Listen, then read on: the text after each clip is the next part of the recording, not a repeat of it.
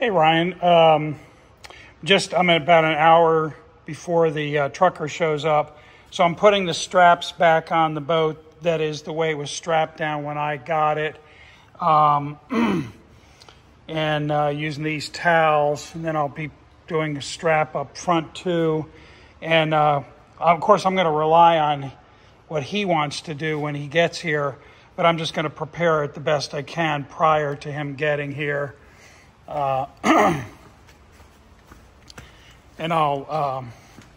there's the battery that we talked about. I'm going to see if he wants to just keep that in his truck separately, so less risk that it could roll around inside the boat.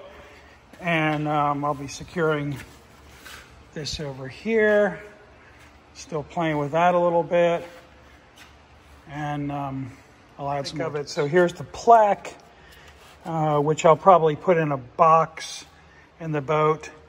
And then, so that's the big plaque.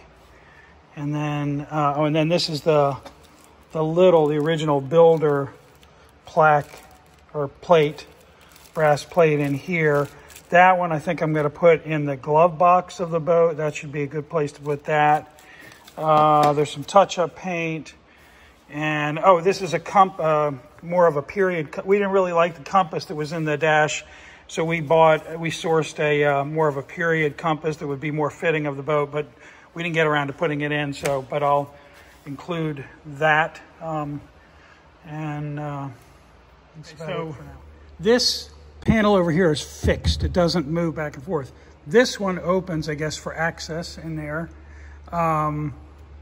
But it doesn't have, when it comes down, it'll hit against here, and that's no good for it to leave it like that. So, and I think it's nicely padded, you can see, in the up position, but we need to secure it. So that's what this yellow strap is. So I'm just gonna tie that there, and that will secure this in the upright position.